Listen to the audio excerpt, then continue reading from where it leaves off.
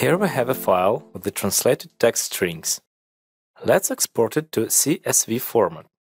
Then we will be able to import the strings back into Photoshop file to get it localized. To make our CSV file structure compatible with Adobe Photoshop, before exporting the table, we need to have the variables placed in rows. Let's select our content, click Copy, go to the other sheet and press Paste Special. Select Transpose option and press OK button. Now we can export our data into a format acceptable by Photoshop. Go to File and click Save As.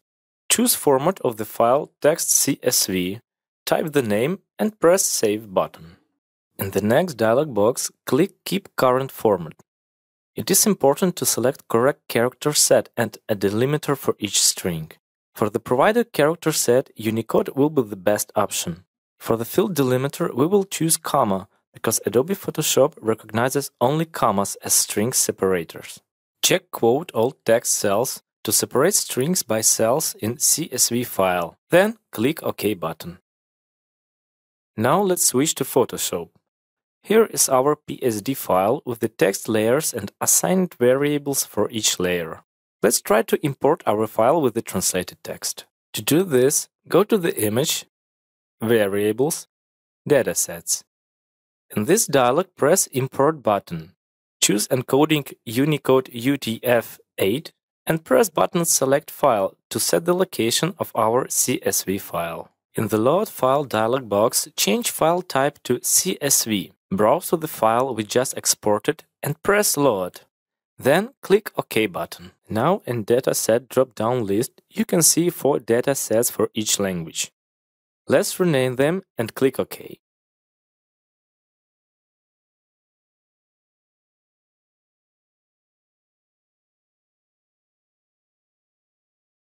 After that, we need to apply datasets and save the localized images.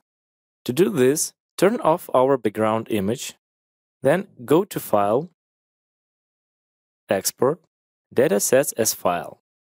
Select the folder for our localized files. All the other options will be left by default. Then press OK.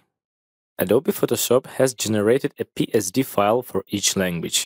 Our last step is to convert the PSD file to a PNG format, the same as in the source image. To do this, I will use Short Action. Go to the file, Automate, Batch. Select Action from drop-down list. Choose folder with the generated PSD files and press OK.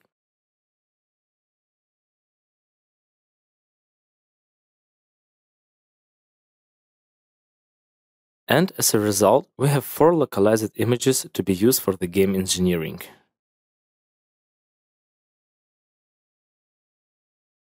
Thank you for watching.